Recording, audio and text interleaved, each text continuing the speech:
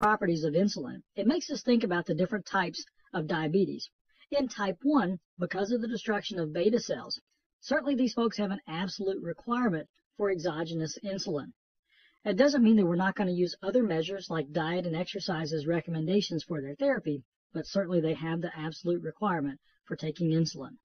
These are the individuals that are prone to developing ketoacidosis. Type 2, most often seen as adult onset, but not universally true, these are folks that have a decreased response to insulin.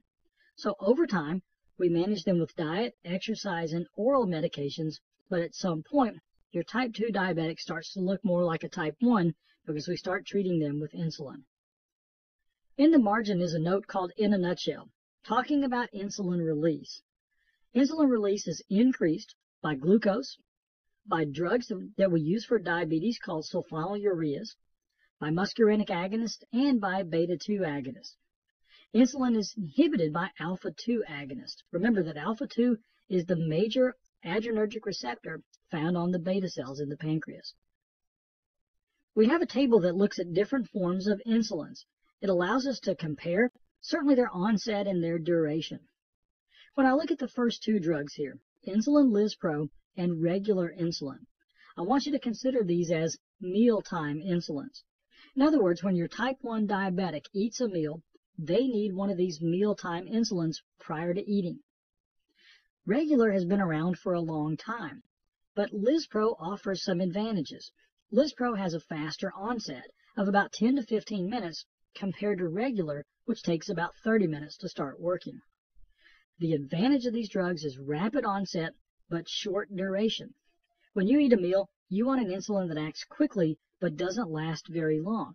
In fact, that's what the normal pancreas would do, and so that's what you use these drugs for. If you eat 3 meals a day, you should take 3 shots of a drug like Lispro per day. Glargine, on the other hand, is a type of insulin that's used as a basal insulin. Basal levels of this drug are used to maintain glucose between meals. The properties of a basal insulin, it doesn't have to have a fast onset, it just needs to last a long time. So the slow onset is not a disadvantage for Glargine, but its long duration is. So it lasts up to, and perhaps even beyond, 24 hours. The typical patient on Glargine takes that drug once a day. When you look specifically at the properties of Glargine, it's referred to as a peakless insulin. I'll remind you, the most common side effect when you take an insulin is hypoglycemia. And you are at the greatest risk for hypoglycemia when the insulin reaches its peak. Imagine giving somebody regular insulin. The drug will rise in the plasma, reach a peak, and then fall away. At the peak, that's when you're at the greatest risk for the hypoglycemic effect. So the advantage of Glargine not reaching a peak is that you get less hypoglycemia. In fact, if you've ever looked at the graph for this drug, it rises in the plasma and then levels off to a plateau. It's a plateau instead of a peak, and that's why you get a lower risk of hypoglycemia. Back in general principles, we covered the mechanism of action for insulin. We know that insulin binds to insulin receptors, which are coupled to tyrosine kinases. The kinase then phosphorylates tissue-specific substrates. And certainly in many tissues, what that results in is the movement of glucose transporters to the membrane so that you can bring glucose into cells. In the margin is a clinical correlate on diabetic ketoacidosis. Make sure you could recognize these symptoms that occur in your type 1 diabetic: polyuria, polydipsia, nausea, fatigue, dehydration, what's known as Kussmaul breathing, and fruity breath caused by acetone. This requires immediate treatment, typically with regular insulin, as well as fluid and electrolyte replacement. Let's look at this figure that explains the mechanism of action for sulfonylureas. In fact, this is a figure that we've referred to a couple of times previously in earlier parts of our notes. You're looking at a beta cell in the pancreas. On that beta cell, you have potassium channels that are open. That's the normal state of those potassium channels. As long as the potassium channel is open, the membrane stays hyperpolarized, and that inhibits insulin release. So let's go through the steps for how insulin is released normally and then we'll talk about how drugs can affect this pathway. The first thing that happens is glucose comes into the cell through GLUT2 transporters. Once inside the beta cell, glucose is converted into ATP. When the intracellular ATP levels rise, that is the signal that closes the potassium channel. When the potassium channel closes, the membrane depolarizes. That causes calcium channels to open. Calcium rushes into the cell, and that causes insulin release. In order to affect this pathway, most often the drugs are going to target the potassium channel, and that's what sulfonylureas do.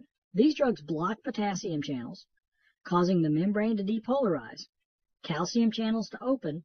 When calcium comes in, insulin is released. So the net effect of this type of drug, causing insulin release. Of course, can you go ahead and predict the most common side effect for sulfonylurea? Drugs that cause the release of insulin? Of course, it's hypoglycemia. The two other times that we've looked at this picture. First, when we were talking about thiazide diuretics. Thiazides, like most diuretics, are potassium wasting. Since they're going to lower extracellular potassium levels, they're more likely to cause the beta cell potassium channels to stay open. Low extracellular potassium means you've increased the concentration gradient, and as long as the potassium channel stays open, the membrane is hyperpolarized and you don't release insulin. So a side effect that we saw for thiazides was hyperglycemia. The second time we thought about this picture was with the drug diazoxide. Now, who remembers what that drug was used for? An odd thing, it was insulinomas, insulin-secreting tumors. And that's because diazoxide works by opening potassium channels, which is the same mechanism as what other drug? It's the same mechanism as minoxidil. So diazoxide keeps potassium channels open, and the membrane stays hyperpolarized. That inhibits insulin release, thus the use in insulinomas. On the other hand, if you don't release insulin, blood glucose will go up as a side effect. The mechanism of action of sulfonylureas was covered on the previous slide.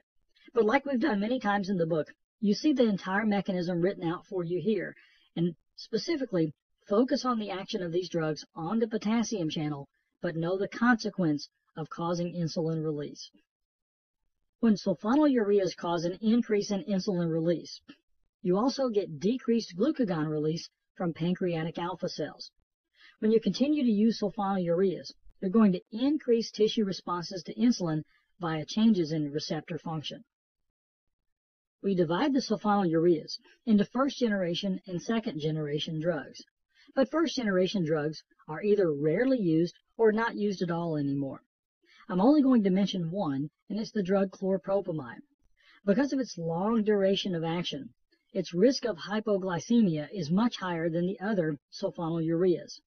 It's a drug that also can cause the syndrome of inappropriate ADH secretion and also a disulfiram reaction.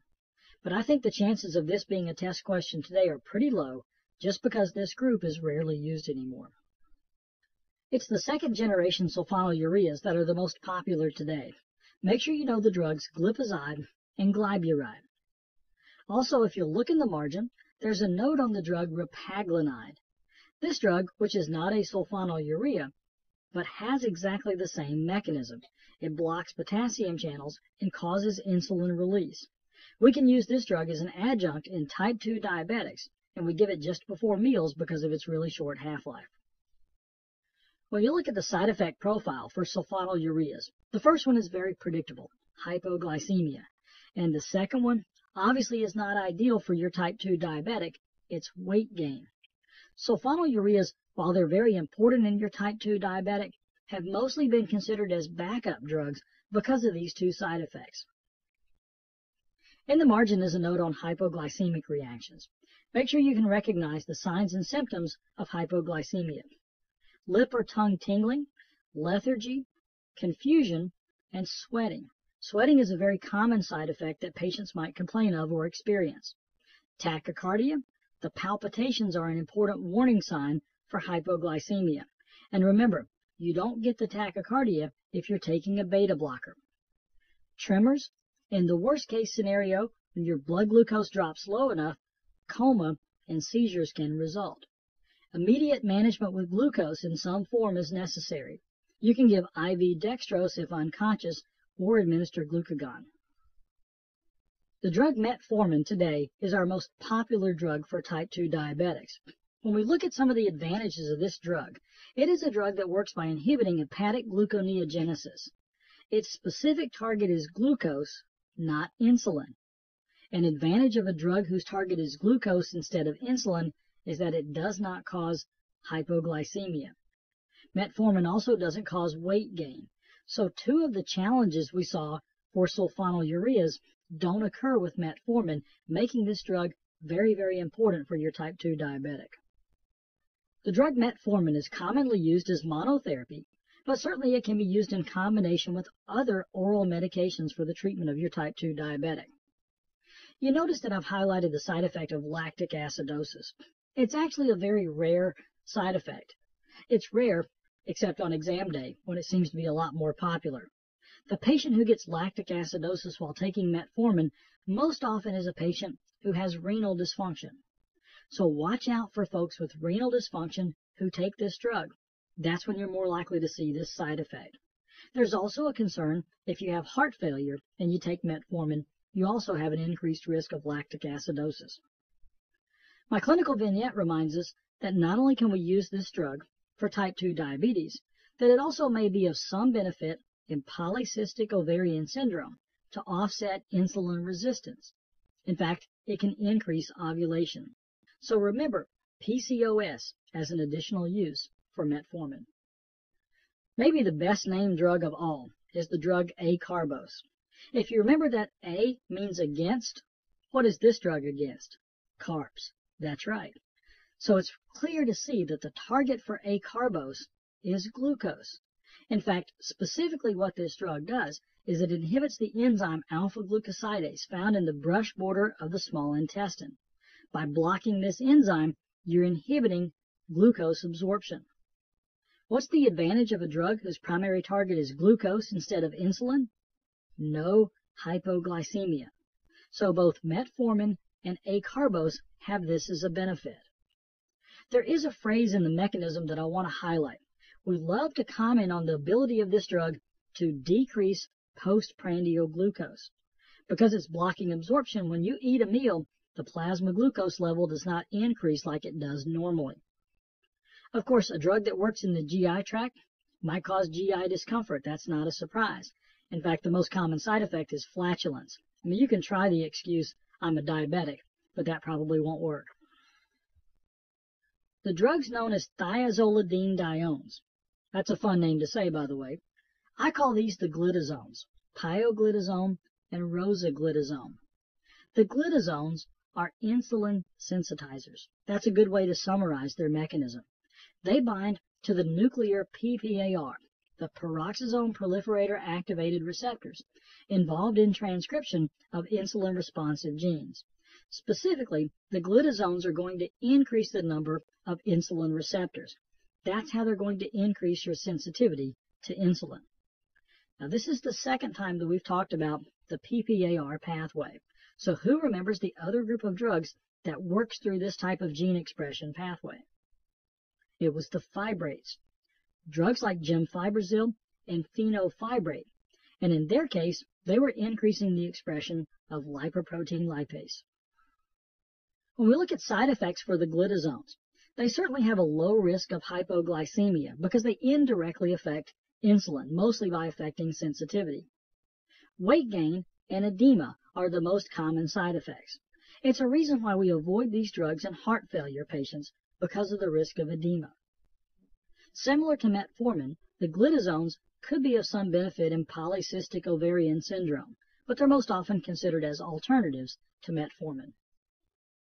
Here we have a summary of the mechanism of action of drugs to treat diabetes.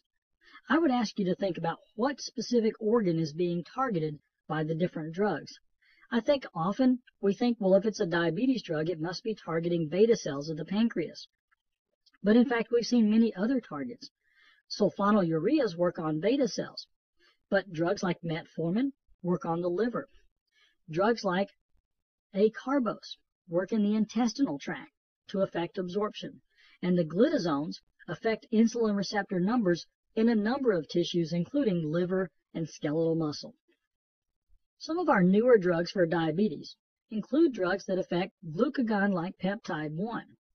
We have a drug called exenatide, which is a long-acting GLP-1 agonist.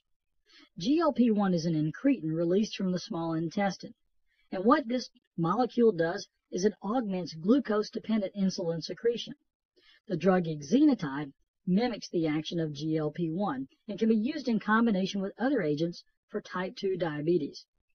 It has a very low risk of hypoglycemia. Most often it's seen when you combine exenatide with sulfonylureas. Other agents that affect the GLP-1 pathway include sitagliptin and the other gliptins. This has become a family now, and so gliptin is the common ending. The gliptins inhibit dipeptidyl peptidase 4. DPP4 is the enzyme that breaks down incretins. By blocking DPP4, you're going to increase the half-life of GLP-1. This diagram does a very nice job of looking at the incretin pathway. Incretins like GLP-1 increase insulin release, at the same time decreasing glucagon release to lower blood glucose. Exenatide, a long-acting incretin mimetic, will do the same thing. The enzyme that metabolizes incretins is DPP4. That's where the gliptins block to increase the half-life of GLP-1 to lower blood glucose. In the margin is a note on the drug pramlintide. It's a synthetic version of amylin. It slows the rate at which food is absorbed from the intestine and essentially makes you feel full, thereby decreasing appetite.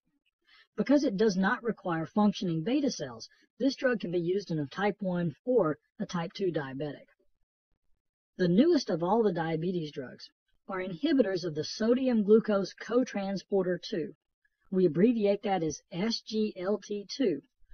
The inhibitor that first came out was canagliflozin, but this has become a family as well of gliflozins. So look at the last part of the drug's name and you recognize these SGLT2 blockers. This is a transporter found in the proximal tubule, and by blocking this transporter, you're going to increase glucose excretion by decreasing glucose reabsorption. Now that we're at the end of this chapter, let's do a summary of diabetes. For your type 1 diabetic, they need a mealtime and a basal insulin. The mealtime insulin will be used anytime they eat a meal or even anytime they take a snack. Basal insulin typically is taken once a day, for example with the drug glargine. The algorithm for the type 2 diabetic is a little bit more complex. You start by checking liver function tests before you begin oral therapy. If the liver is abnormal, these patients are placed immediately on insulin therapy. But with normal liver function, we then go on to check the kidneys. With normal renal function, the most common type 2 medication is metformin. But importantly, if the kidneys are abnormal, remember renal dysfunction rules out metformin because of the risk of lactic acidosis. You also want to consider the complications associated with diabetes. Diabetic nephropathy. You remember the drugs that can protect the kidneys? ACE inhibitors or ARBs. Diabetics also get nerve damage, shows up as neuropathies. Gabapentin, pregabalin or TCAs are important drugs. Diabetic gastroparesis, you can increase GI motility with metoclopramide or erythromycin. If you look at the number of test questions on this slide right here, you definitely can get a lot of money out of this one for sure. So spend some time looking at the choices for diabetes and the treatment of the complications.